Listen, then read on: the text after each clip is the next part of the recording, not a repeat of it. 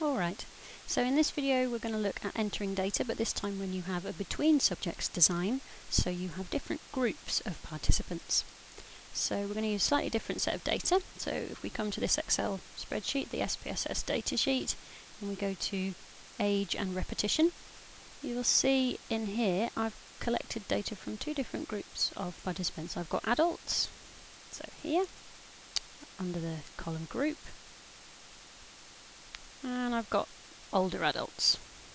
Alright, so what I've collected from them is their repetition score, so their accuracy in repeating words and their accuracy in repeating non-words. Now I've already arranged this data in the way that SPSS likes it to be arranged. So I've got one row as one person, so this is an adult, participant number 1, and these are their scores. So that's the group of adults. And then further down you've got older adults. So here's my first older adult, number 21, and there's their repetition scores. So when you have groups, you have to have a column which defines who belongs in which group, in other words, which row belongs in which group, and then you have data for each participant in the cells adjacent along the same row.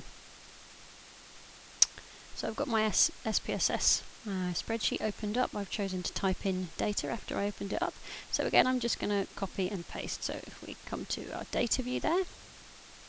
So first of all, what I want to do is define my groups, basically.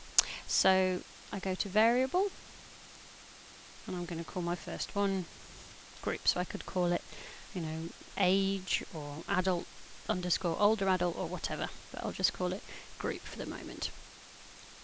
And I'm going to give my groups different names, so it's going to be nominal data, and I'm going to have 1 is adults, 2 is older adults, so I'll add that in.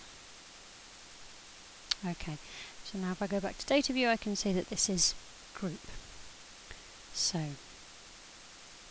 going back to my SPSS spreadsheet, the easiest thing to do is actually just to create the numbers in Excel.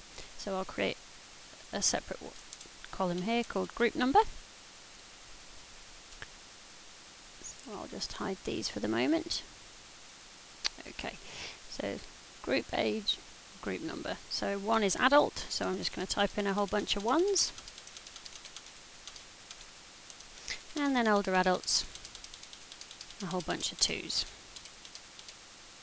There we go. So then I can just copy, so Control C, and then group, Control V. And as it did before, SPSS gets kind of stroppy with me for doing that, doesn't like it. So I'm going to clear, and I'm just going to try again. Control C, and paste. There we go. So this time I've got my 1s and my 2s.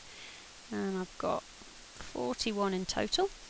So we can just go back and check that that's actually correct. And if you look here, I've got that column highlighted, and down the bottom here,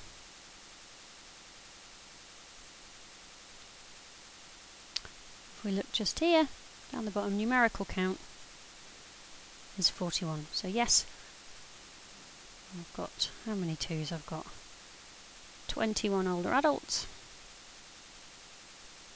and 20 adults. So let's go back into SPSS and do this again. So group, values, 1, adult, 2, older adult. Okay, and again, it's nominal. So just what I did before. Oops, don't need to do that.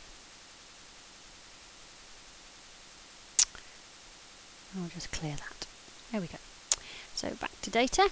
So now you can see I've got group, and then this tells me that whoever's on this row is an adult, and then coming down, older adults. So then I want to get those columns back. So I've got their word and their non-word repetition scores. So I can just copy those.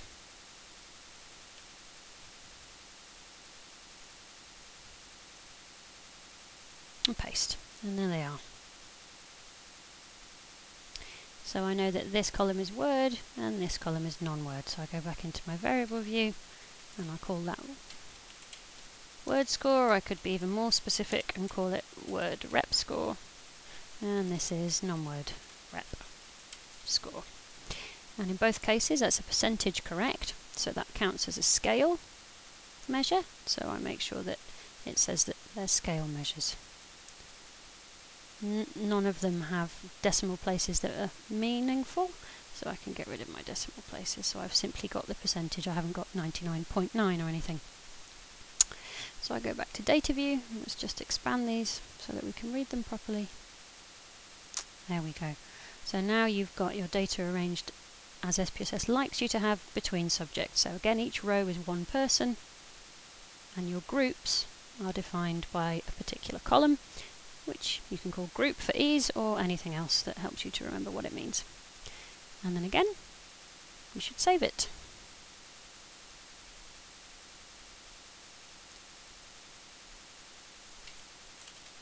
So this is age and word rep.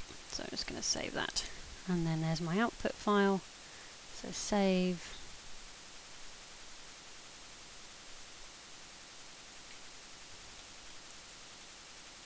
Age, word rep, and save.